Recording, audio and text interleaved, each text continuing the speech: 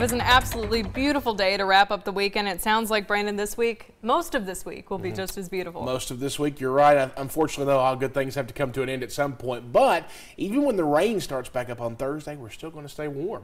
So we can't beat that overall. Spring preview. Let's take a look at the Harlan camera on the campus of Southeast Kentucky Community and Technical College. I had to throw that in there, you know. Have to represent my new job with my old job.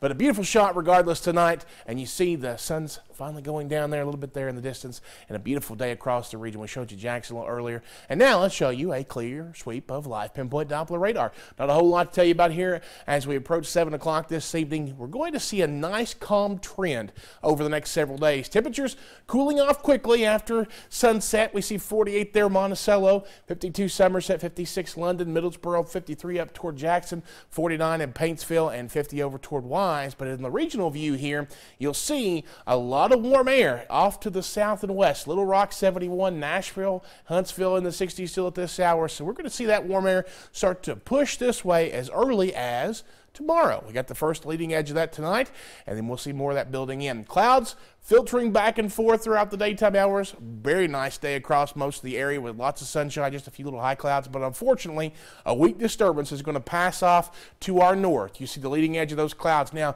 back towards St. Louis, Springfield, and Kansas City. That's all going to push off toward Indianapolis and beyond, but the clouds are going to clip us. We keep away from the rain, but it's the clouds that get us. So let's take you through tonight. Starting at 7 o'clock, you see all clear across the mountains. Then you see those clouds start to thicken up a little bit by 11 o'clock news time and beyond. You see a little bit of green showing up here out near Missouri. We're going to continue to see that push off to the west, to the east and to the north from St. Louis to Chicago by early in the morning, but that stays off to the north. But you see the clouds here across the area still being an issue. Now, future view is being real aggressive on how much it's going to keep the cloud cover into play. You see by 4:30 tomorrow afternoon, it's still looking cloudy. I am cautiously optimistic. I do think those clouds will start to thin late in the day. I think it'll be a cloudy start, but it will be a dry start regardless. And as we go through the next several days, you really can't beat this. Partly cloudy skies tomorrow.